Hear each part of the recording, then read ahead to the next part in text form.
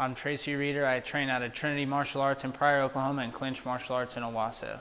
Marquel Mederos in Factory X MMA. Man, I grew up wrestling. Started since I was 4. Dad showed me the UFC whenever I was 7 years old, and that's what it was for me. That's what I was going to be, a fighter. A long road, long road. I started at Factory X in the open classes, and then built my way up all the way where we're at now. I was supposed to fight 3 back-to-back months with Fury. Those fell out, but now we're here. Man, every session is martial arts. Not a lot of nothing else. You know, standing, striking, wrestling, jiu-jitsu. I mean, I'm a very well-versed martial artist. I'm good wherever, comfortable wherever, and trained wherever. I don't know. I feel like our gym is a little bit different than most gyms. Like, we literally train every day, most of the times 2 or 3 times a day. It's really cool. I'm honored to be the main event and put on a show for the people of Kansas City. And I'm even more excited to get back to Oklahoma after this. It's my first main event, pro for sure. So I'm here to make a statement. I feel great. I feel like I match up great. I feel like there's not a body at 155 that I don't match up great with, and I feel like that I'm a poor matchup for all of them. I feel like I match up great against them. Man, I honestly think that I finished it in the first round, but I'm not married to going out there and sprinting, trying to get it done in the first round. Finish, for sure. It doesn't go all 3. In the first, early second, me, finish. And now, our FSC main event. Walking out first, fighting out of the blue corner, Tracy Reeder.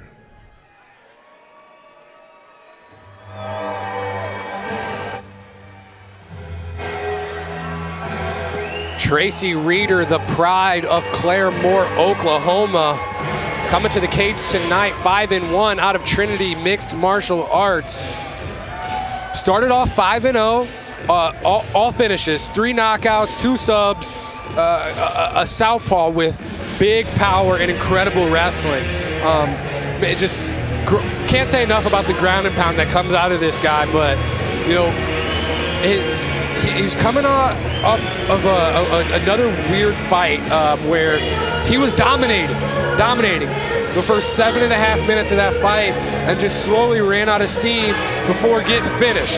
So I don't know if it's a gas tank issue or you know, dumping the tank, whatever it may be. He just kind of ran out of steam and ended up getting finished in his last outing. I'm really interested to see how he comes back off of something like that. Yeah, it's kind of like we saw in the Nick Meck fight. Had him get gassed out in the 3rd. Whether you want to call it cardio, a mental lapse, if it's a mental issue, is it both? Is it, hey, when I get tired, I just want to stop? Is that something you can correct by doing more cardio? Is that something you can correct with a different mindset? Who knows? Regardless, this kid has the right mindset. You know, he's confident in himself. He thinks he can compete in the UFC right now, and at 23 years old, that's the type of mindset you want to have. The mental aspect of the sport's huge, especially at a high level. Everyone's good at the high level. It's really how they think about fighting as a whole that changes and really makes them different from the rest of the pack. And his opponent, fighting out of the red corner, Marquel Mederos.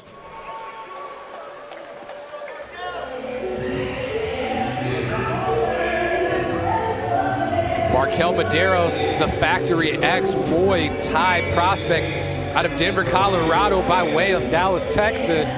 A short notice replacement tonight, stepping up on less than 2 weeks notice for the injured Marshall Kemp. And this is one of the most exciting fighters I've seen in a long, long time. He's one of those guys who just truly enjoys the aspect of fighting, right? Whether he's striking, whether he's grappling, he's a guy who's just excited to be in there. You're gonna see him laughing and smiling. Watching tape leading up to this fight, I saw an exchange where he ate one of the cleanest shots I've ever seen. Got shot on, reversed it, ended up in the guy's closed guard, looks up at the camera and just starts laughing. You know, like, this is a guy who just truly loves being in a firefight. And that's important, is loving what you do. and having that passion about the sport and being okay with going through some hard times and smiling afterwards. And you know, he's in good company. Here he has UFC vet Yusuf Zalal and UFC fighter Cody Brundage in his corner. And coming from Factory X under coach Mark Montoya, who has amazing striking, and his clinch series and his game is so nasty. You can see where a lot of his striking comes from, where a lot of those knockouts come from. And I preach about his knockout power and his stand-up, but at the same time, he's very well-rounded. You know, we talked about reversing that takedown attempt and smiling afterwards after getting hit with a big shot, reversing it. He's good everywhere. Two really well-rounded fighters. This is the main event for a reason. I'm excited to see who comes out with their hand raised. Absolutely, you know, relentless pressure expected from both gentlemen as we go to our Milagro tail of the tape in our main event of the evening. 3-year age advantage for Marquel Mederos, as well as a slight height advantage for Tracy Reeder. Tonight's FAC main event is brought to you by Milagro Tequila. Welcome to the brighter side of tequila with Milagro. Introducing first, fighting out of the blue corner, Tracy Reeder.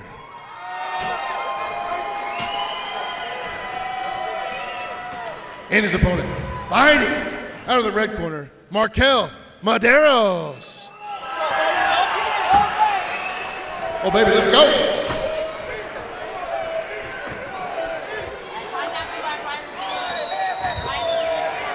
First fight outside of the Fury FC banner for Marquel Mederos as a pro. Interested to see how traveling into hostile territory affects him. Opens up with a calf kick. We saw the effect of that in the last fight. How that can really change the complete game of someone's stand-up. As he goes for another calf kick, and he switches to the opposite stance to land him. You know, if I have to say one nitpicking thing about big right hand lands down the pipe for Mederos. Just like I was getting ready to say, you know, the one thing I see is Mederos opens his elbows really wide a lot of times when he's in range. He brings his hands up to his face, but he opens his elbows really wide and leaves himself open to those big body shots like we just saw. And his distance control is really nice. He does a really good job of something I stole from you, disrespecting his opponent's range. Yeah. You know, I heard you say that a few times, and I think that's one of my favorite things ever. He's chewing up inside and outside of the leg. Whenever he switches lefty to close the stance, he'll chew the outside. Whenever he's in his home stance of orthodox, he'll chew the inside. Yeah, almost using it as a jab. You see a lot of these Factory X, you know, fighters using that leg kick, the inside leg kick, at such a different range than most people as well. And Yusuf Zalal has a very distinct voice here in the corner as I hear him, but I can't help to think, but Mederos kind of fights like Yusuf, the slickness, the chewing the leg inside and out, and again, trying to change the scenery here is Reed as he's in on a double leg. He wasn't doing the best striking, you know, wasn't able to land any really big shots, and I felt like all the offense was coming from the other side, so he's in here on a takedown.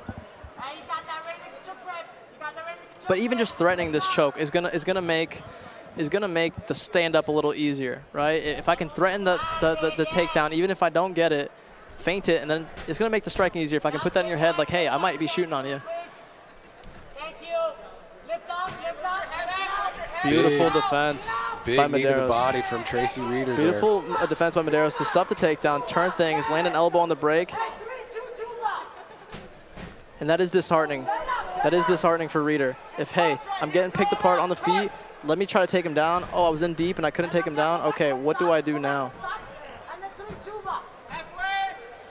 But don't count out Reeder here. He's game, you know. He has the right mindset. He's not going to be put off by a little adversity here in this first round.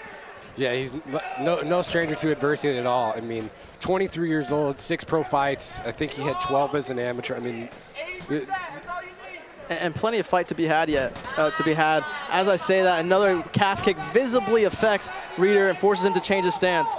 And look at those small angles created by Mederos. I'm not a big fan of crossing your feet unless you're doing it with the intention to cross your feet, you know? Like, I don't like to talk in absolutes, like never do this, never do that. But, you know, if you're feeling yourself, there's a time and place for everything. And Mederos, you can tell, is just swagging out there right now and having fun. Yeah, I don't think there's ever been a point in time Marquel Mederos has been in the cage where he hasn't been feeling himself. And just his sense of range is incredible. I can't help but, you know, maybe because he's here in his corner, but Zalal fights very similar, just very slick, you know, nothing's loaded up, it's just popping. He unloads the shoulder, pops it out. Like that right hand came from an unloaded shoulder, so it's almost like your jab. If I unload my shoulder and bring it out in front of my lead shoulder, now my rear shoulder is my lead shoulder, and it's like a jab instead of a cross. Very slick stuff by Mederos here. I think you might have just overloaded a few people at home with all that. Yeah, sorry guys, I'm nerding out about Mederos' striking right now.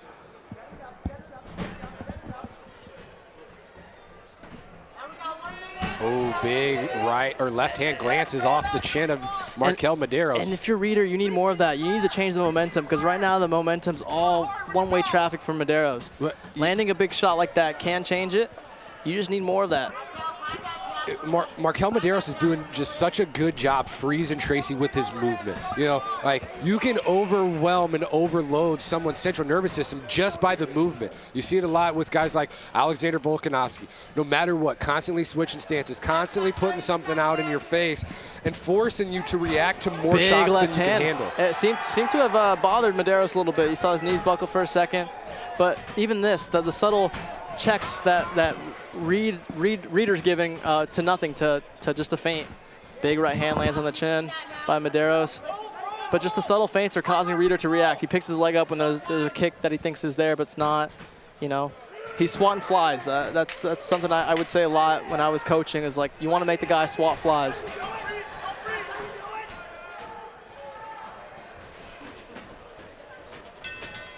Big kick punch at the end there. Great first round for Marquel Mederos. Other than a few of those left hands landed, not a lot of adversity faced. Here in the replay, we see Mederos land that calf kick over and over again. And Reader not really having a reaction to it. Once again, another calf kick, moves his head off center line. That's very important. If you're not gonna use your hands to set it up, you're gonna throw a naked kick, you better move your head off center line. Another calf kick, this time to Reader's left leg, because he switched his stance because of the pain he was getting from his right leg getting chewed up. There, Mederos catches a kick, tries to sweep him off his feet by kicking the posting leg to no avail. You could see the confusion on Reader's face towards the end of the round, like, I don't know what to do here. Yeah, and it's on his corner to tell him what to do. It's like, hey, this isn't working. Shy away from this and start doing this. And it might be the answer, it might not. But, you know, trying different things, never stopping, trying to win. I'm not sure if you saw the William Knight fight. He stopped trying to win very early on, and you never want to see that from your fighter. If something's not working, keep trying something different until it works.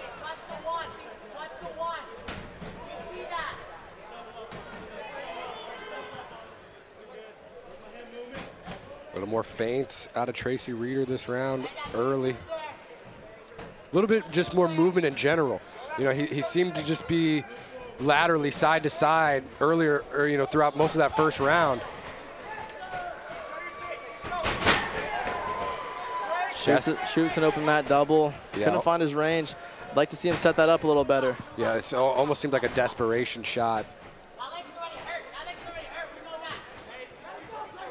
Yeah, there's the swelling and the bruising on that right calf. Forcing Reader to change his stance, but he gets his leg chewed up from the other stance as well. So it's like, what do? Do you just fight with no stance with your legs up in the air? And he's having a hard time finding what to do.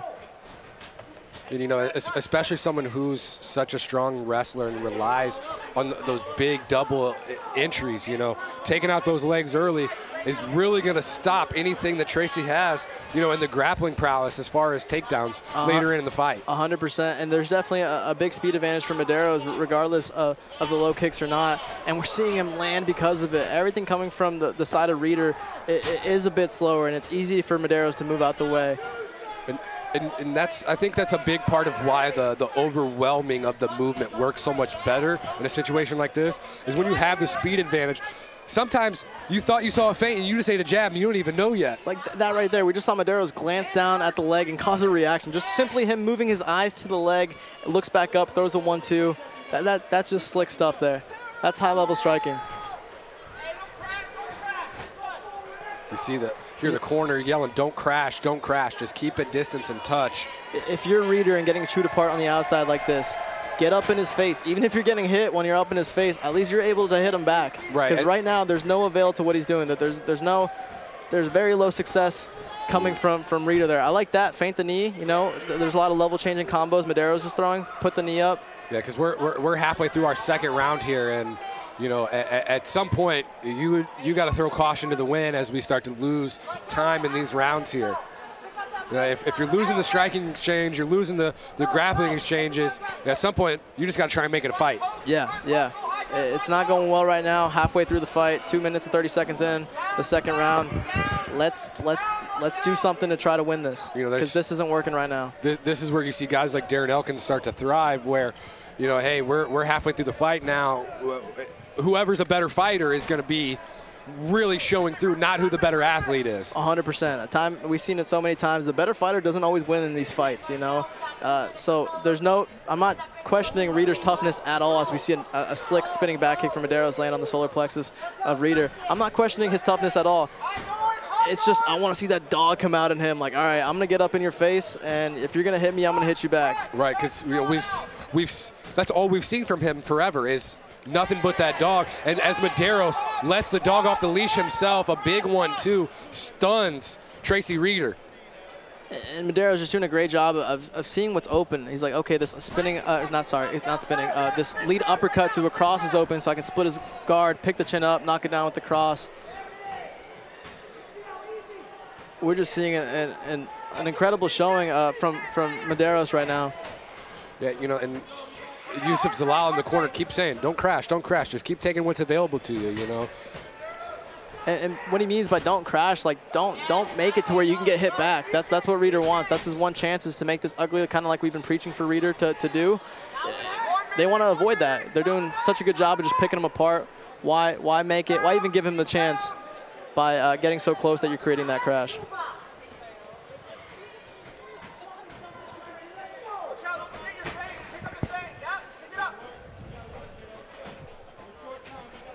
A little bit of lull in the action here as both gentlemen just throwing feints. Reader feints back. If you're going to get a reaction from a feint, use it next time. And, you know, it looked like he got the reaction he wanted to, but now those leg kicks are paying dividends. Big calf kick, sits Reader down, finds himself in this butterfly guard. As Mederos passes over. Reader looking to scramble back up. Big knee, stumbles Reader at the end of this round. Grab my cat.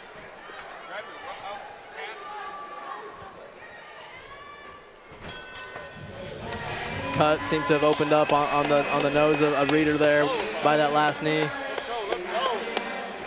Cruising into round number 3 of our main event of the evening. Here we see Mederos swagging out, crossing his legs, some old school boxing stuff when you know you feel so comfortable and confident that this guy can't touch you, that you start mixing it up and creating these illusions with your legs. Here we saw Reader shoot from the stands with that double leg, easily defended by Mederos. That calf kick. He kind of pawed at the jab, kind of parried the jab to land the calf kick, realizing that all his weight was on that lead leg from just throwing that jab. Here's that up cross I mentioned earlier, just finding his openings. Yeah, you know, good jab, lands by Reader, but then that calf kick sits him down. Mederos says, hey, take a seat. Your other leg's had enough. This one will too. Sit down real quick. He said, swagging out, feeling the confidence. Man, that's just how he fights. I don't think he's ever stepped in there feeling like anyone across the cage can touch what he's got out there. I love it. You know, that's your goal in fights, is to make it seem like you're in the Matrix. You want to feel like that. You want to feel that confident. You want to feel like the stuff you do in the gym. And it's difficult to do that. Sometimes, you know, I've watched fights of Mederos to where he hasn't looked like this, and not necessarily because of it's opponent dependent, but because he wasn't this comfortable. it is difficult to find this level of comfortability, and that just comes from experience, fight experience, and training experience. Heavy on the kicks already in this first 35 seconds. Good hips by Mederos. That shot was actually a good attempt. He was in, tried to run it almost cross sides like GSP style, but good hips shown by Mederos, matches the angle, finds himself back up on the feet. And that's one thing I was going to mention, is I would love to see more body work from Mederos in between rounds. That's a thought I had, and here we see Mederos go into the body, deep into the body, and that helps set up these head strikes that we see now. Just a 1-2-1 every shot, finding its home. Nice little double leg attempt just to elicit the peek out to the back. Beautiful change of levels to find an attempt to a takedown, then work to the back as we see him here. His grappling coach in the corner, Cody Brundage, telling him to switch his hips and get his back to the cage, start to dig that far side underhook. Small fence grab by Mederos there. You know, as long as you're not poking eyes and a groin shot and the glove pulling the fence grabs, that's all speeding on the highway, right? You know, it's almost inevitable. Yeah. You know, obviously, fighter B doesn't want to get taken down, but there's rules for a reason. Small fence grab is different from a blatant one that prevents a takedown. That one was inexcusable, I think. Big shot landed. Oh, or sorry, I meant excusable. Like, it wasn't that bad. You know, but we've seen takedowns fence grabs prevent takedowns, and I think at that point it does justify a beautiful pull across. It does justify either a point deduction or sitting them on their butt. That left hand has found its home all of round number 3 for Marquel Mederos. And Markel's using it as a dart. He darts through and creates a different angle. So he'll dart as he snaps your head back, and now he's to the left of you. And then you look towards your left, and then you're getting punched in the face again. Yeah, almost like TJ Dillashaw-esque. Exactly. I believe the Ludwig system calls that a sprint. Sprint crosses. Big elbow. And this is Mark Montoya-esque, right? Realizing your weapons from this clinch. When you're in the clinch, your weapons are knees and elbows. You shouldn't be trying to punch or kick. This is the range you want to do or use. Referee close to stepping in here. As he goes down, that's going to be it. Holy TKO cow. finish for Marquel Mederos in a very impressive performance. Pitched a shutout here tonight over a tough Reader. Just kept going back to the well, and everything he seemed to do tonight found its home. Marquel Mederos closing the show on Tracy Reader, and our main event here at FAC 18. Man, the Factory X prospect is just that, an absolute prospect, a diamond in the rough, and I think these guys might have one here. Very bright future for Marquel Mederos. We saw a lot of the stuff that Factory X employs with their fighters. Mark Montoya runs a very tight ship, and the stuff they show, we can tell it works. Not only does it work, but when their fighters implement it, it causes these type of fights where it's one-way traffic, beautiful display of striking, takedown defense, and just overall game by Marquel Mederos. Look at those. I've been told the way he to was remind almost you about Tyson-esque, shuffling his feet to create different angles on these uppercuts and hooks for the finish. Very, very clean performance.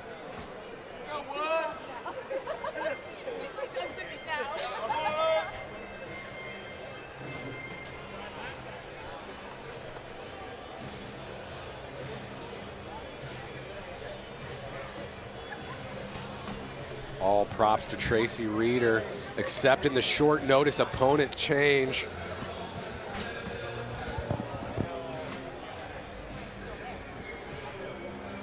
Yeah, Tracy Reader is as tough as they come. He took a lot of punishment here tonight and stuck in there as long as he could, but it was just relentless attacks from Marquel Mederos. And even, you know, we see Tracy here having a hard time standing right now from both legs kind of being chewed up as his legs buckled. 58 seconds of the third round. Your winner by TKO due to strikes. Out of the red corner, Marquel Mederos.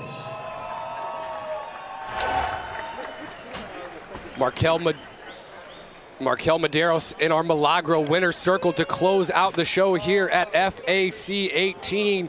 That does it here for us in the broadcast booth at the Cable Dahmer Arena.